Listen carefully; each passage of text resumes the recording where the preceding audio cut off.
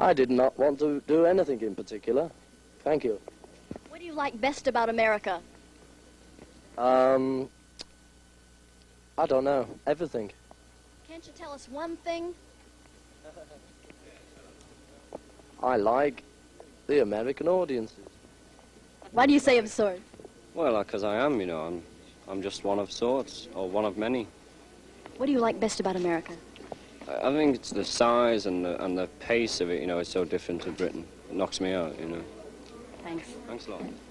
Paul, and you? Yes? What did you want to do before you became a Beatle?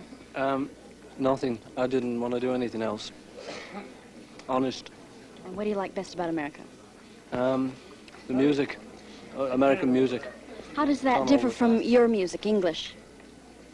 Well, it's better, I think. You know, the kind of stuff we like the American colored groups and things, that's better. And also, it's on every minute of the day. You know, in England, it's only on, say, for a couple of hours. It's on all the time here. Thanks, Paul. John? Yes, yes. What did you... You're in the way, Ruth. What did you want to do before you became a Beatle? Nothing, really. I just wanted to be rich, you see. Well, I wanted to be a Beatle, mainly. What do you define as a Beatle? That's what we are, you know. A group, singing and selling records. That's what I wanted to do. How would you define Beatlemania? I couldn't define it, you know. A lot of people have tried. I'm not going to try.